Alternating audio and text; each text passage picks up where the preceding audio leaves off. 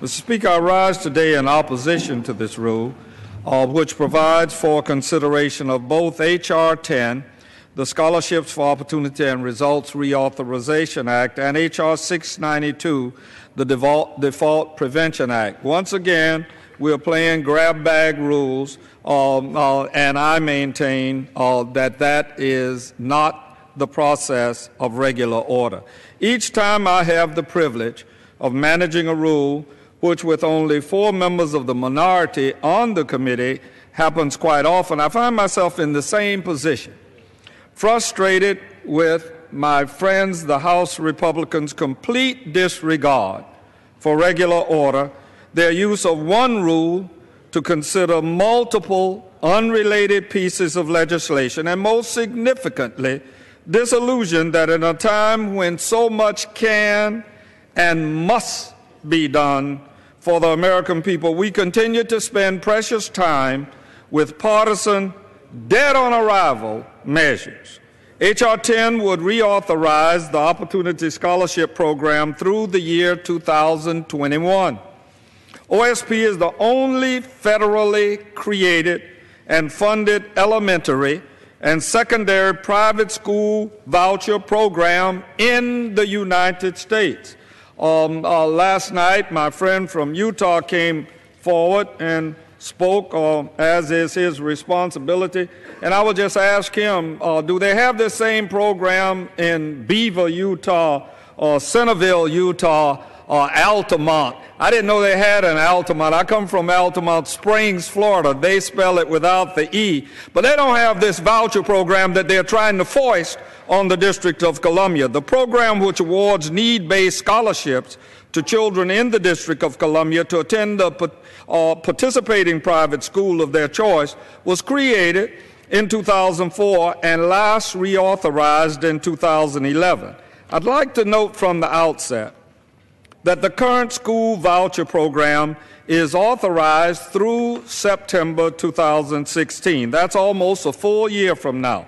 Given the numerous pressing and time-sensitive matters facing this body, I can't help but feel bewildered as to why we are rushing to reauthorize D.C. school vouchers, yet we continue to ignore our nation's crumbling infrastructure, income inequality, the need for jobs, immigration reform, the need for sensible gun control in the wake of mass shootings and countless other deaths at the instance of guns, particularly children, and our lack of a long-term budget. I continue to await a straight answer from my Republican colleagues and hope that we can get this question answered before today's debate concludes. Now, I also want to make something clear. The members of the Washington, D.C. City Council have said that they do not want the D.C. voucher program to be reauthorized.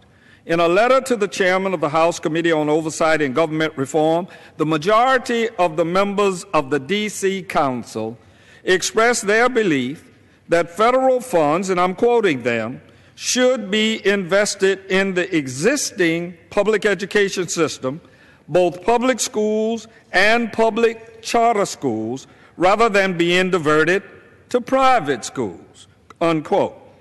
The end of quote. They go on to describe past findings on vouchers, saying that, and I quote them, the evidence is clear that the use of vouchers has had no statistically significant impact on overall student achievement in math or reading, or for students from schools in need of improvement. I end the quote. Despite this very clear letter, in what I can only describe as, quote, typical Republican fashion, this body is going full steam ahead in its efforts to impose its political will regardless. I remind those here today and watching at home that Washington, D.C. is a federal district.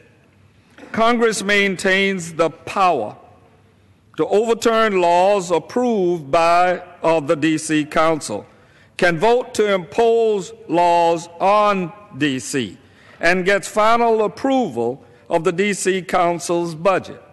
Washington, D.C.'s delegate to the House of Representatives, my very good friend and a mentor to all of us, not only on this issue but countless others, Ms. Eleanor Holmes Norton, who has served in this body for 24 years, is not permitted to vote on final passage of any legislation, let alone legislation directly intended to govern the jurisdiction which she was elected to serve.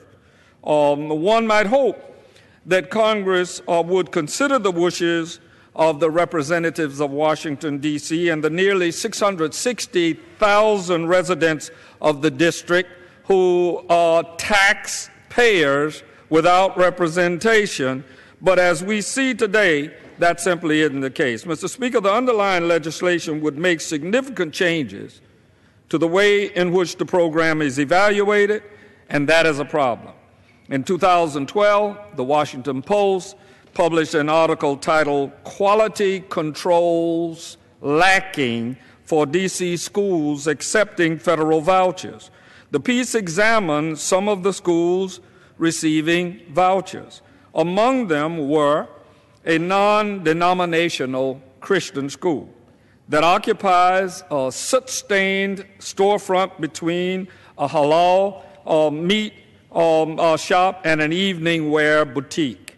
The school consists of 2 classrooms, and students travel nearly 2 miles down Georgia Avenue to the city's Emory Recreation Center for gym classes.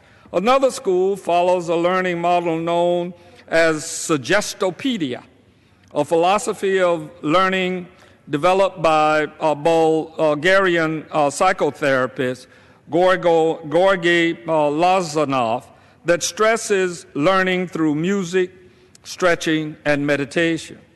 And a third is described as an unaccredited K-8 school supported by the Nation of Islam, which occupies the 2nd floor of a former residence east of the Anacostia River. The classrooms are described as being former bedrooms, and the only bathroom in the school was described as having a floor blackened with dirt and a sink coated in grime. The bathtub was filled with paint cans and cleaning supplies concealed by a curtain. With descriptions like this of schools just a few miles away from this chamber, I would like to think we'd want more evaluation on these schools, not less. Moving on to H.R. 629, a very bogus bill that plans for the unprecedented default on the full faith and credit of the United States. This measure is a debt prioritization bill and one that elevates the payments of debts to bondholders, including Switzerland and the Cayman Islands, China, and they would be paid over the obligations to America's troops, veterans, seniors, and students, as well as Medicare recipients.